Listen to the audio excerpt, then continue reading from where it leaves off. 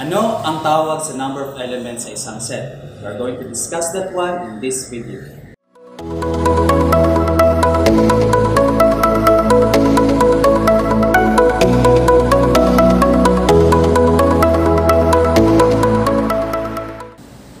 Good day, learners! Today we're going to talk about cardinality.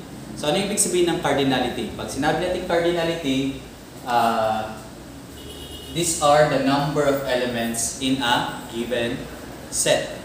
Okay? So sa madaling salita, ang kailangan natin gawin is bilangin kung ilang elements ang napapaloob sa isang set. Halimbawa, we have here example number 1, set A. Set A is equal to A, B, C, D, and E. So we're going to count the number of elements in this set. So we have 1, 2, 3, 4, and 5. Now how are we going to denote cardinality?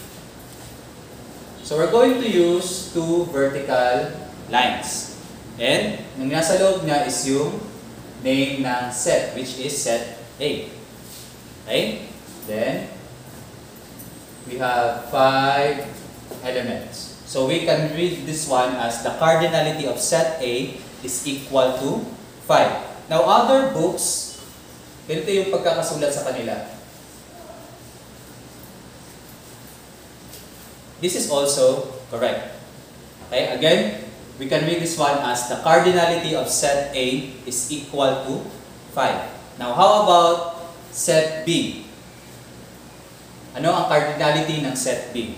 So, we have 3. So,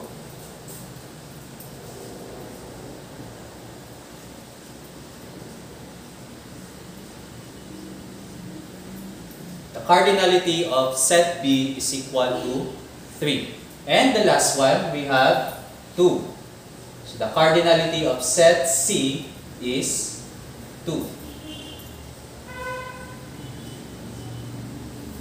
Since pwede nating mabilang ang sets A, B, and C, these are called finite sets. Ibig sabihin, alam natin kung ilang elements ang nasa loob ng set.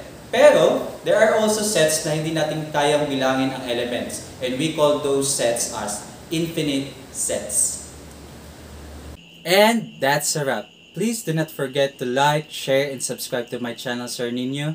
And you can also post your math problems in the comment section.